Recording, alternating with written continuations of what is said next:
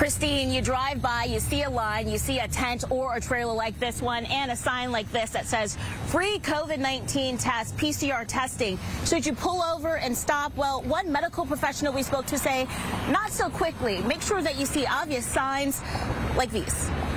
They said it was just COVID-free PCR, same-day results. Not all COVID-19 testing sites may appear as they're advertised. Here we are a week from the day that I came and still don't have any of my results. Dr. Joseph Verone with United Memorial Medical Center says people have to be cautious of where they're lining up to take a test. The question is, how do you know? I mean, what are the big red flags?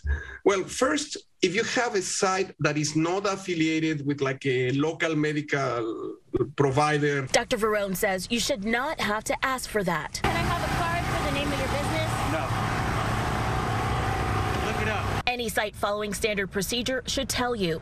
Dr. Verone also says testing staff following proper procedures would wear gloves, an N95 mask and shield, and should label and place your test samples in a biohazard bag right in front of you. There is no regulation, and that is a problem.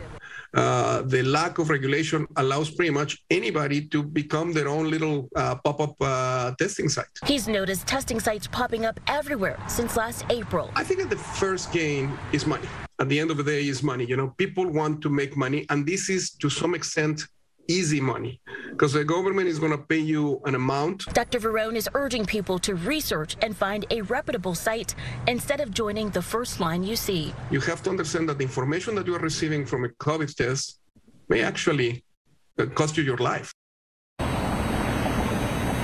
And a lot of people who visited this site within the last several days came back today looking for someone to talk to and was greeted by an empty tent here. They are trying to track down their testing results. Dr. Verone says he is seeing the same number of crowds at his facility, and still their patients are receiving their test results within 24 to 48 hours. Reporting live, Taisha Walker, KPRC 2 News.